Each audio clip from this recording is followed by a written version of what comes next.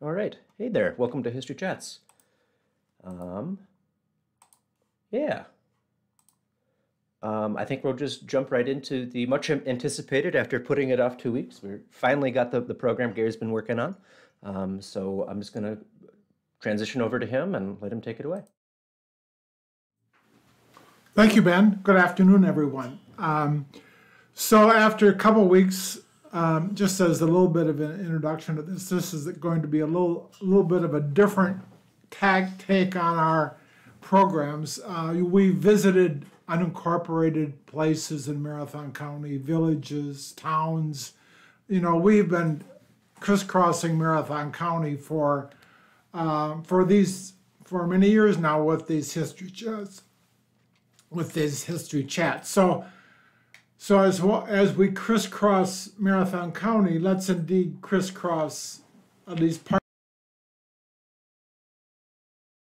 So we're going to talk a little bit this afternoon about County Road N, which for the purposes of this meeting starts in the little community of Colby, in the western side of Marathon County, way to the west. As you can see on the initial slide, it was originally called, we'll talk about this in a couple minutes, originally called Wausau Road, and we'll talk a little bit about that history, but eventually the county named it County Highway N, and we'll talk a little bit about that history, but we will also talk about what we see as we go along this road. But of course, a lot of what we do is history, so some of the things along this county road are not here, but it does provide a really very glimpse, and it covers a lot of different parts of Marathon County history that does reflect in our total history. So I hope you enjoy it. A little bit about County Road N. Just so that we get a little perspective, we're up on the town of Hull, way up on the left side, Colby there, and then a straight line through the towns of Frankfort, Wien, Kassel, Marathon, and then into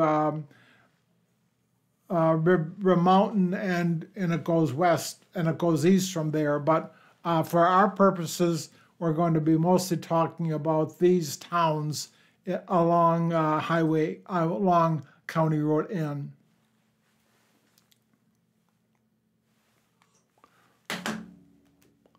So here, so we start with, this is just to fill you in a little bit. We start there in the little village of Colby, and you see Highway N coming through Cherokee, ending up south of Marathon City. So, but a little bit of history here. You know, it wasn't always County Road N. Back in the day, in the earlier part of the 1900s, when the road system was starting to be established, it was 16, starting out in Colby again, coming up through those towns, and then once it hits what we now know as 107, it comes up through Marathon City, and then turns right, and then it heads into Wausau, most likely that same Highway 29, we're not quite sure. But it was a state trunk highway, so it was, at that point in time, along with all the other state trunks in 1918, 16 was what we now know as Highway N. The wide red lines, you know, that's where we are today. And it continued that way up through, on a variety of state trunk maps, up through 1925. You can see the 16 still a state trunk highway.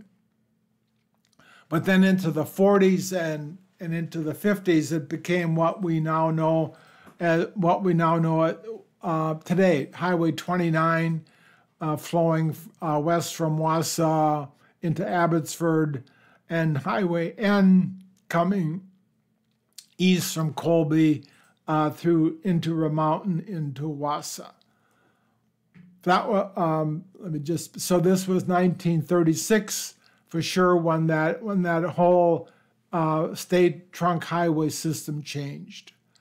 But Marathon County also developed its own trunk line, and the number one trunk line in Marathon County was known as the Colby-Wausau-Bernerwood Road, beginning in Colby, coming into Wausau, what we now know as N, and then going east on N through Wausau out into Bernerwood. So that was our number one trunk line in Marathon County. So for a little bit of history, again, backing up a little bit, or going back to Colby, the Wausau Road, and what we now, and this is what we are going to be spending a little bit of time with this morning, what the Wausau Road and County Road N, picking up on the southern parts of Colby, running straight line through Cherokee and points east. So let's stop at Cherokee. So this is the little crossroads, a little east of Colby on N. You see County Road F coming south to N, and then coming through. So Colby, so here we are, Colby. We see the county park. We'll talk about that in a couple of minutes. But Cherokee itself started in 1860 with a sawmill, the second mill 1872. Sorry about the spelling. After the fire destroyed the first mill. And then also, but it grew, a store, a grist mill, and one of the early founders of Cherokee came from Cherokee, Iowa. That's how it came to be called Cherokee. So one of the things in Cherokee was the dance hall. So one of the great stories of Marathon County into the 20s, 30s, and 40s were the dance halls scattered throughout Marathon County. And there was one here in Cherokee, 1949, and we had Howard Sturtz, famous polka person from Wisconsin, playing here at the big dance in Cherokee. And notice the last two dances before Lent. So again, one of the attractions here in Cherokee was indeed its dance hall. But across the street, or across N, you come across Cherokee Park, part of the Marathon County Park System, dedicated in 1929. A great event, really, for this part of Marathon County. Attendance at Celebration Sunday, an estimated over 5,000 people. They really took great pride in Cherokee Park. It was a great presence in the western part of Marathon County, and people were really willing to take advantage of it. And people that did take advantage of it, the Methodist Church, for instance, and a variety of other groups held their picnics here. The Methodist Church may have been from Colby. I mean, they used Cherokee Park, the Colby area, the Unity, in addition to all the people in the town of Hull, of course, came to be using Cherokee Park as their picnic area, their recreation area. But it was also just another point, Marathon County event scheduled at Cherokee Park. Soil Conservation Group plans its big picnic here, Cherokee Park, 4 miles east of Colby. So again, becoming even a county and a statewide park for events. And this is the new shelter, 1953. again, and the Marathon County Park System taking good care of it. The county in 1929.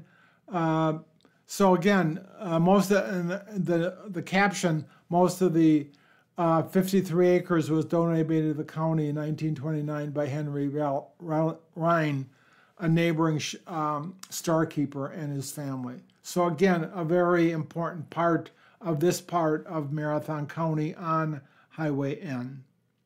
And in 2014, again, a park of the week,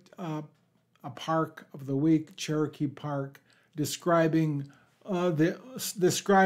what's all happening and the events and the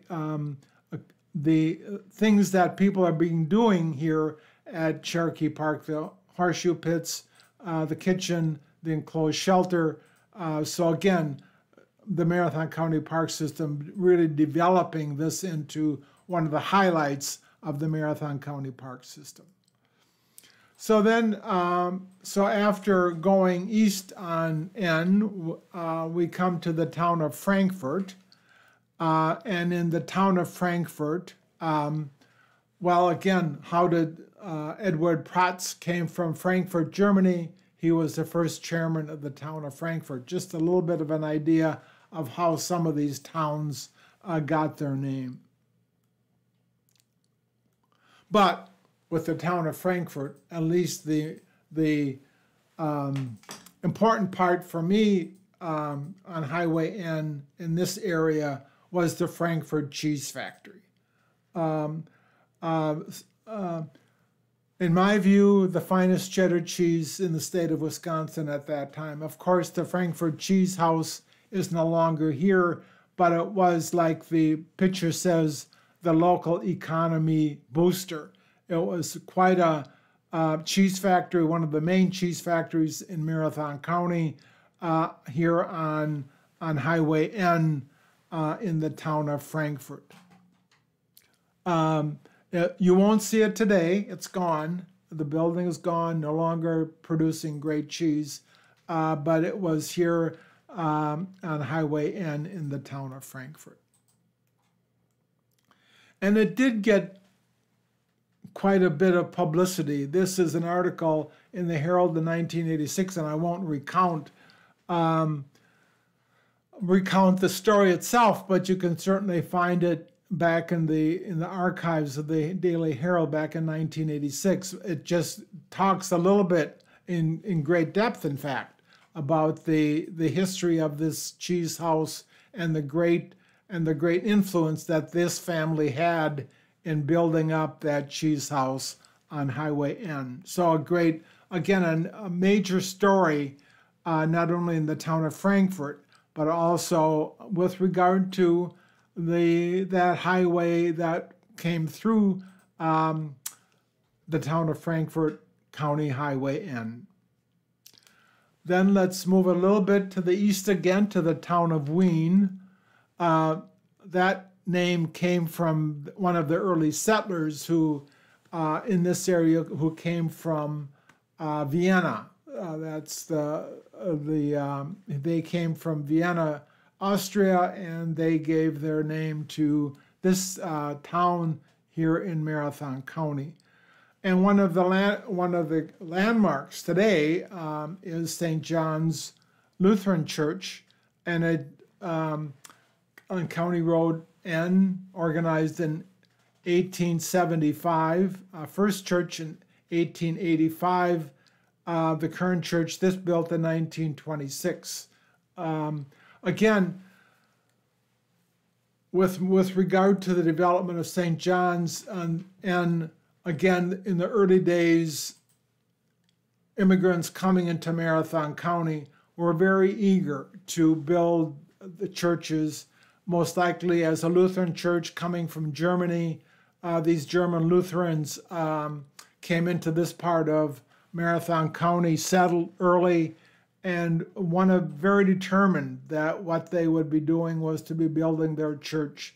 A common story throughout Marathon County, and here on in, you can see that the evidence of that is St. John's Lutheran Church on County Road N. And that's where the church is today on County Road N. Also, a little bit further on down is one of the country schools. Again, another, I'm sort of picking stories here that reflect really not only the town history or the Highway N story, but the story of Marathon County. So whenever we talk about the early history of Marathon County, we have to talk about the one-room school. And the Strum School on Highway N served until 1964, when it was consolidated into the Edgar School District. It was sold eventually to the town of Wayne for a town hall. Town of Wayne built a new town hall, and then the building was moved to the steam show grounds and restored. So again, evidence of a story that is common throughout Marathon County, but that story is also a big part of Highway N. This is a little bit of a story about their school improvements on the Strum School. Of course, as more children came into the schools, they had to keep adding on, and this is an addition in 1953. Again, so I see this and I think, what was going on? Well, the Strum School District 5 of the town of Wayne is presenting its Christmas program Thursday, December the 20th. And then here, so again, in addition to a lot of other events and a lot of other places going on within a community, we have the Strum School here presenting their community program for their students and for the parents and for the community, really a little bit of a Christmas program. So something that has always happened and continues to happen, but it was an essential part of these one-room schoolhouses as they lived through that history of Marathon County. Again, today, it was, like the story says, it was remodeled, and there was a Strum School students came back to have a reunion and to celebrate the remodeled Strum School. So then, moving east from the town of Wayne into the town of Castle, and this is where I'll end the story for now. Of course, Highway N continues on to Rim Mountain and then points east. And so just so that you know, the story of Highway N does not end today, but I'm sure we'll find more stories with regard to Highway N. But today, we're talking a little bit about the town of Castle on the basically on the corner of 107 as it comes down from Marathon City. And we feature FX Schilling. Again, every history story has to talk about the people. Well, FX Schilling's story, his parents were part of the Pittsburgh Germans that came into this part of Marathon County, mostly Marathon City, town of Marathon, town of Castle. So he was born in 1868, became a very influential person within the town of Castle, chairman of the town of Castle for 31 years, served as town treasurer, town clerk, president of the Marathon City Telephone Company, secretary of the Central Creamery, treasurer of the German group, member of St. Mary's Catholic Church in Marathon. Again, he served as chairman of the Marathon County Board of Supervisors. He represented the 1st District in Marathon County in in the state legislature from 1913 to 1914, affiliated with the Republican Party. So quite an influential person within Marathon County's history, specifically its political history. This is an article in 1913 when he was in the Wisconsin legislature, and then speaking to the point that Mr. Schilling was in the legislature promoting the idea of moving the state fair from Milwaukee to Wausau. Mr. Schilling was quite adamant in presenting this idea. It didn't get very far, as we know today, but he was one of the strong promoters in this time when he was in the legislature of moving the state fair into Wausau and Marathon County. Again, another article about what he was about, especially as the article says, Mr. Schilling's especially interested in securing good road legislation and came up principally on that account up into Wausau. So again, a little bit of a sense of what Mr. Schilling was up to when he was in the Wisconsin legislature, 1913 to 1914. But as a German during World War I, it was an article that says ex-member of the legislature is indicted.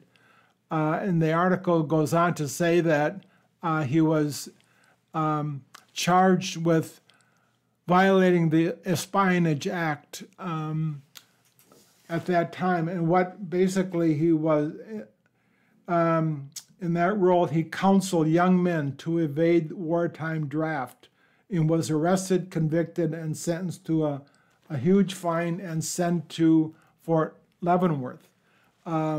So again, he gets 18 months. Mr. Schilling was sent to Fort Leavenworth.